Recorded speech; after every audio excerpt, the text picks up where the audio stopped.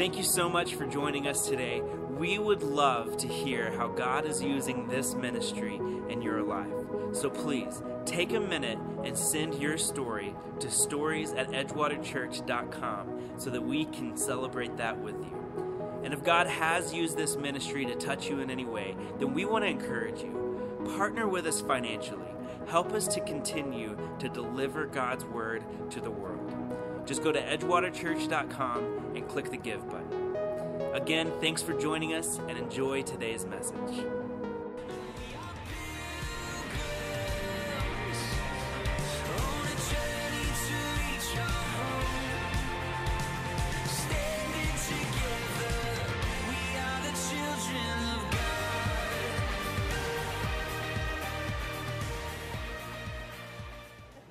I'm a passionate follower of Jesus Christ.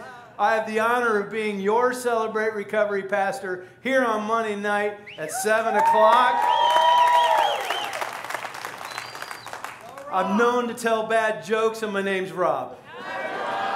Do me a favor, community, and just share me with your name on 3. 1, 2, 3. Good morning. Good morning to you all. That introduction is kind of what I want to cover.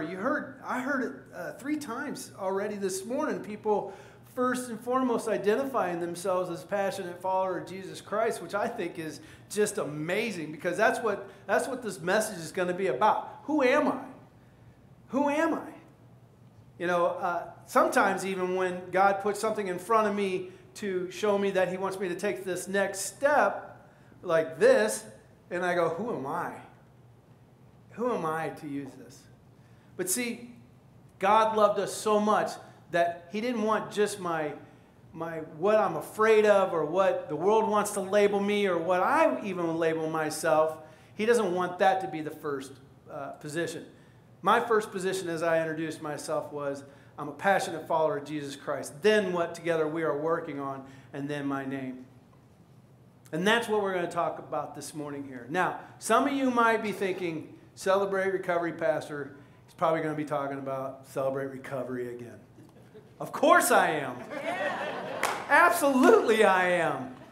You think I would just keep quiet on this thing with God, the grace that he's given this guy here about it? Absolutely not. I'm going to talk about it till the last breath that I have here on earth. Amen? Now, some of you that might have just checked out, stay with me. Because listen, this isn't just this grace, this teaching that I have learned, this Beatitudes that we're going to talk about, isn't for just those people. Okay? This is for all of us. That's right. Jesus has a teaching that he wants each and every one of us to know. And that's what I'm going to cover this morning. And it's a sermon, one of his famous sermons of all, was the Sermon on the Mount. And that's what I'm going to be sharing with you this morning here. And that's the foundation of where we get our foundation for not only our recovery, but as Christians as well. This is what Jesus wanted us to build our foundation on. So if you have your Bibles, get them out, or the app. But I'm going to be doing it in the message version for you this morning, because when I was doing this and I came across this, I really loved how these words were put together for this. So Matthew chapter 5 is where we'll be. Here we go. It says, when Jesus saw his ministry drawing huge crowds, he climbed a hillside. Those who were apprenticed to him, the committed, climbed with him. Arriving at a quiet place, he sat down and taught his climbing companions, and this is what he said. You are blessed when you are at the end of your rope. With less of you, there is more of God and his rule. You are blessed when you feel you've lost what is most dear to you. Only then can you be embraced by the one most dear to you. You are blessed when you're content with just who you are. No more, no less. That's the moment you find yourself proud owners of everything that can't be bought. You're blessed when you've worked up a good appetite for God, his food and drink. You're blessed when you care. At the moment of being careful, you find yourselves cared for. You're blessed when you get your inside world, your mind, and your heart right. Then you can see God in the outside world. You're blessed when you can show people how to cooperate instead of compete or fight. That's when you discover who you really are and your place in God's family. You're blessed when your commitment to God provokes persecution. The persecution drives you even deeper into God's kingdom. This is an incredible teaching from God of how He can use our brokenness, what we bring to Him, what the world meant for evil, and turn it into good, to be used to help bring people into His kingdom. When I first began to come to Edgewater, before I came to Edgewater, all I had was brokenness. That's all I had. My identity was someone who caused so much pain in my personal life and in my marriage through my actions that my marriage at that time was dead. I describe it as dead, dead, 4 days Lazarus body stinketh dead. Wow. That's dead. That's what I had. Before I came into church or a relationship with Jesus Christ, all I had was someone who was worried all the time. I was worried about people. I was worried about places. I was worried about things that were completely out of my control. I was somebody who just wanted peace of mind. I was also somebody who constantly worried about money. As a provider, would I be able to provide enough? And then sometimes there were seasons when there was more than enough, and I would worry, how am I going to keep this up? Constantly worried about money. I felt inadequate, not capable of handling certain situations. I felt less than. I kept having these self-doubts. Anyone else? Oh, yeah. We're in good company. Because there's this guy called Paul. Now, Apostle Paul, for those that are just beginning to come to church here, let me just give you the on top of my head version of this, okay? Paul, before he was Paul, his name was Saul. And this guy was a bad dude. This guy didn't want this Christian movement, didn't want this good news spread about Jesus Christ to happen at all. He persecuted them. He went around and took it personally and actually even killed Christians. And he was still well on his way in continuing to do this because he believed that his religion, that his law was the only way. Scared him to death. Until one day, he came face to face with Jesus himself. And Jesus asked him, "Why are you persecuting me?"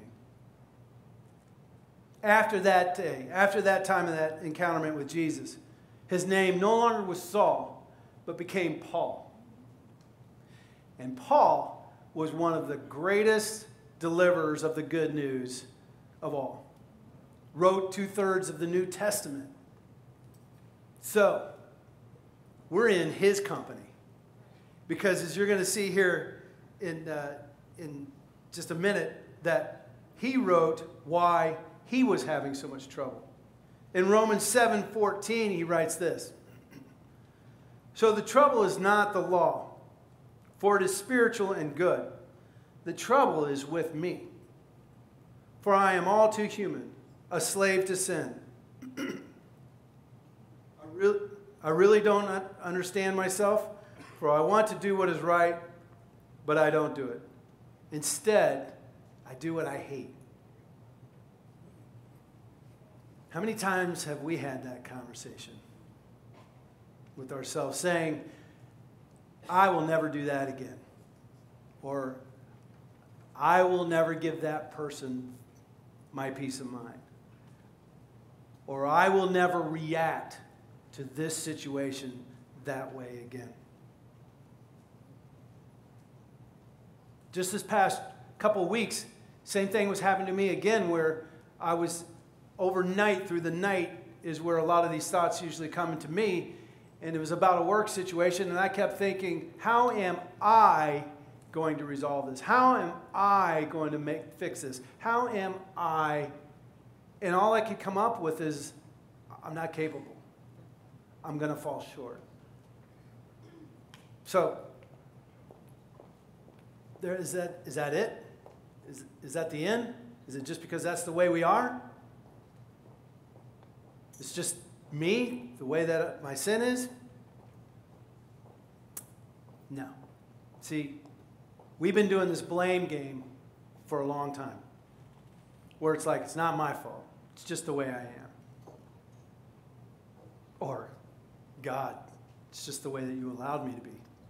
See, this goes back all the way from the very beginning, from Adam and Eve, where Adam stood there and said, hey, God, it's the woman that you gave me who gave me the fruit, right? Side note, I would love to see Eve's face when Adam pulled that stunt, by the way. Man, I would love to see her face on that. I bet you that cave was a cold cave that night, man. Get over there. Take your fig leaf with you. I'm surprised there's human race after that. But we do it all the time. We do the same thing all the time. If I could just take the kids in this car without it being a circus, I wouldn't have to act like a madman screaming, don't make me turn this car around, swinging wildly, hoping to connect to one of them. And if you're in a minivan, you got to get creative and find something and toss something back there at them, because they know better. They're way in the back. Not my fault. They would just behave like that. If my boss or coworker wasn't such a jerk, I wouldn't have to spread rumors about them so I could feel superior. It's their fault. If I made more money, if I just make more money, I'd be more generous. Maybe I'd even try this tithe thing. No, not Laffer there, is it? I know, I'm meddling. If my husband would just read my mind. All right. If my husband would just read my mind and act like what I see in the movies, those Hallmark movies, pick me up, sweep me up in that horse-drawn carriage and take me to the grocery store. I wouldn't have to yell at him to cut the grass or take out the dang trash. Oh my goodness.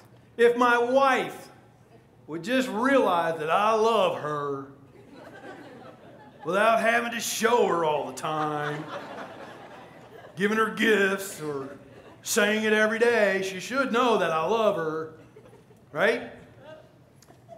Maybe the grass wouldn't look so green on the other side then, because I wasn't watering it on this side. Blame game. But thank God there's an escape clause. Who will free me from this life that is dominated by sin and death? Romans 7:25 says, Paul says, thank God the answer is Jesus Christ our Lord. Amen. You see how it is? In my mind, I really want to obey God's law, but because of my sinful nature, I am a slave to sin. Really? Is it that simple? That it? The answer is simple. But the faith takes action. The faith takes action. I had to admit that I was powerless to control my tendency to do the wrong thing, and then my life had become unmanageable. So who am I? Well, my first name is I'm not God. Remember the first beatitude. You are blessed when you're at the end of your rope. With less of you, there's more of God and His rule. I remember the time when I was at my lowest point in my life. Completely felt alone.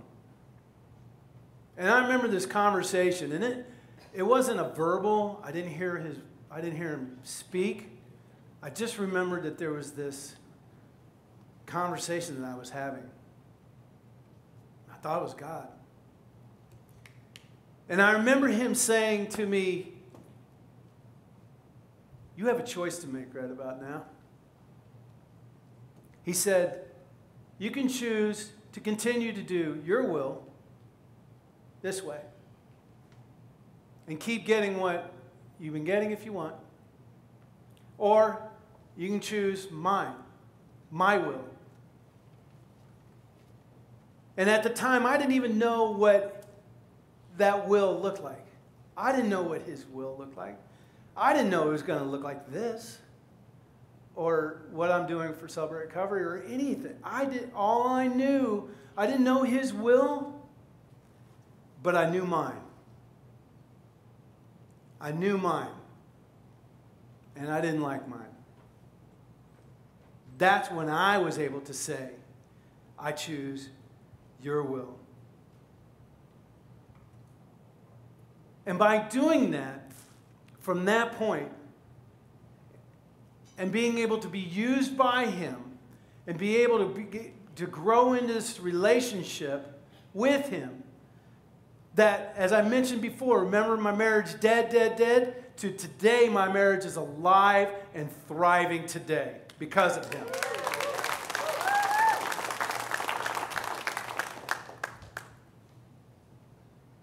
We're so in love that we get blocked sometimes on Facebook because of all our ooey gooey pictures that we put on there. Go Kelly! Yes, go Kelly. You know why? But you know why? You know why we do that? Honestly, I want to share something with you. It isn't because of to get likes. It really isn't. It's because we think that it's an amazing platform to use in this world to be able to show how much you love your spouse and how good marriage is these days. That's why we do it. If we can post pictures of what we ate last night or cute pictures of cats in costumes, I should be able to do that. Yes? And I will. Or dogs in cute costumes too. I don't want to. There you go. But this is a process.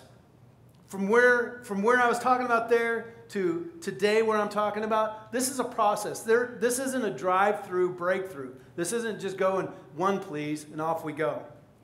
It takes time. But know this, that there are many things that we can celebrate that God has given us victory over. The day will come for each and every one of us to find out why we've been given this grace. Why have we been given this grace? I believe one of the answers is what Jesus shared with his disciples in Matthew 4:18, where he said, follow me, and I will make you fishers of men. Follow me. He took my history and made it his story for him. That's why I believe that he has given me this grace. It's intentional. In Matthew 5:13, it also talks about us being the salt and the light. I'm going to continue with the Message version of this. I believe this is also why we have been given this amazing grace by God. It is, let me tell you why you are here, he says. You're here to be the salt seasoning that brings out the God flavors of this earth. If you lose your saltiness, how will people taste godliness? You've lost your usefulness and will end up in the garbage. Here's another way to put it. You're here to be light, bringing out the God colors in the world. God is not a secret to be kept. We're going public with this, as public as a city on a hill. If I make you light bearers, you don't think I'm going to hide you under a bucket, do you? I'm putting you on a light stand. Now that I put you there on a hilltop, on a light stand, shine. Church, say shine. Shine. Keep open house. Be generous with your lives. By opening up to others, you'll prompt people to open up with God. This generous Father in heaven. It's impossible to be both what I labeled myself or what the world tries to label me and be the salt at the same time or be used as the light. It's one or the other that I am. God doesn't know how to share and take second place in our lives. We can allow that. But God only knows one way. Him first. Him first. There's a poem that I want to share with you this morning, written by Hosanna Poetry, that describes sometimes how the labels get put on us and how we, in turn, carry them, thinking that this is just the way that we are. But puts it in a perspective to tell you how you can replace those labels and put the label that God has created you to be. She writes this: God spends a lot of time in the Bible telling us who we are. It's almost as if he knew we would doubt who that was from time to time. It's as if he saw it coming that we would spend our whole lives searching for what our identity, what our real name was, and that there would be many moments in our lives that we would let different kinds of names to find us. When we first looked in the mirror, compared ourselves, pictures of others, and heard the name ugly. When we've been left by loved ones, people we trusted once, and heard the name unworthy. When we've been drowning in discouragement, living in a seemingly never-ending crisis, and heard the name forgotten. When we've had our hopes up and our hearts open, only to be brought down by closed doors, and we heard the word rejected. When we go to other vices to ease our pain, and we hear the word addict. When we hear forever broken, and we feel like we're living in a shadow of someone else's calling, and we hear second place.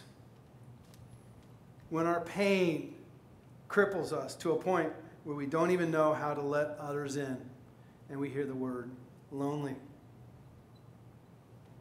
When my past seems too gross for others to forgive, and we hear disgusting. It's overwhelming, these voices we're constantly hearing. It's suffocating this air, a constant critique and comparing. And it's sort of amazing the people whose voices I've allowed to name me, the power of giving to my past, to my mirror, and to my surroundings, and enabled them to identify me, the amount of years I spent living up to what others say over me. But God says something else about me. It's like he knew there'd be other voices. So he wrote his voice down in a timeless book of truth that would remind us over and over again in the moments when lies would block his truths and somehow make us forget. I'm going back to the source. Not the people I've allowed to represent God to me, but the actual, literal, tangible words that he has written down for me, and there's some other names he has given me. John 15:15, he calls me friend. 1 Thessalonians 1:4, he calls me chosen. Ephesians 2:10, he calls me his workmanship. He calls me art. He calls me handmade. 1 Corinthians 6:19, he calls my body a temple. He calls me the residence of the Holy Spirit. Act 1:8, he calls me his messenger to the world. Galatians 3:26, he calls me his child. Romans 5:8, he calls me greatly loved. John 8:36, he calls me free, free indeed.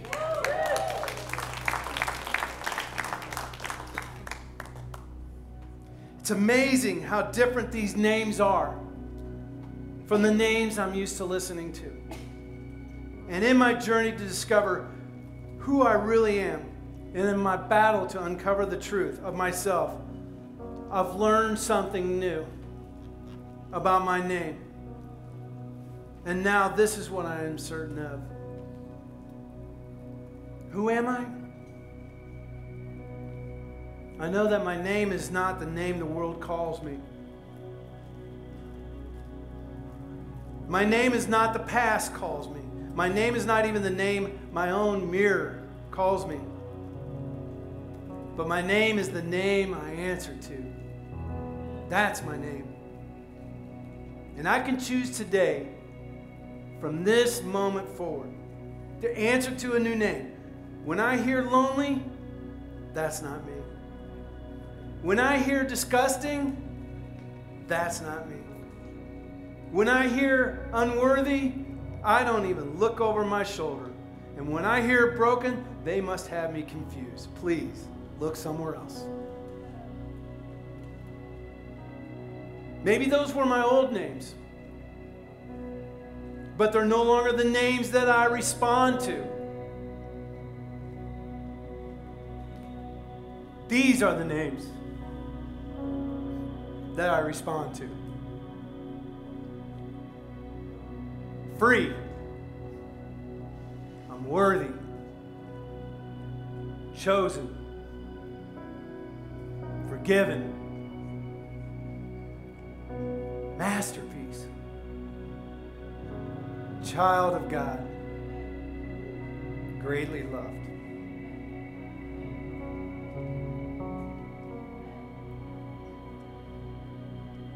So what's your name?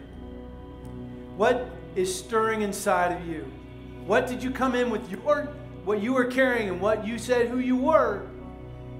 And God is pressing onto you and saying who you really are. Who you really are. Me? My name is I'm free. My name is I'm forgiven.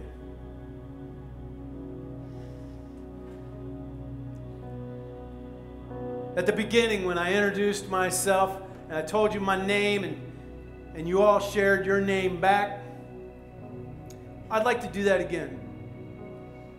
But I want to do it differently now. I want to know what name God calls you. I want to know what He has impressed in you this morning. I'd like to meet you. So if your name is free, if you've been set free, stand so I can meet you. If you are worthy, if your name is worthy, stand. If your name is chosen, stand. If your name is forgiven, stand. If your name is masterpiece, stand. If you are a child of God, stand. If you are greatly loved, stand. Stand. That is your name. That is your name. That is who you are. That is who you are. That is who we are. Father God, I thank you so much for allowing us to be able to hear your word this morning. Father, I pray that you just instill that word into us.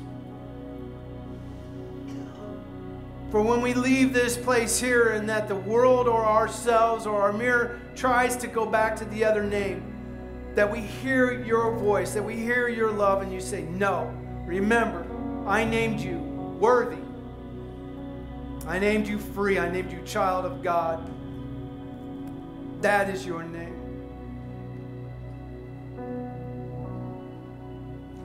And Father, for some of us, we come in here, we don't even know. We don't even know that we have a relationship with you. We've never really taken that opportunity to ask you into our lives. And today, we don't want to miss that opportunity. So maybe some of us, our name's going to be, I'm a brand new child of God. So this morning, I would like to lead in a simple prayer. Simple, but powerful prayer. For those that want to ask Jesus into their lives, to take the first position into their lives for the first time. And we're going to do this as a community together, because that's by His design. So we are all going to be saying this. So repeat after me and say, Jesus, you are first in my life. I am no longer the label that I put or that the world puts. I am a child of God. And I ask you into my life from this day forward. Amen.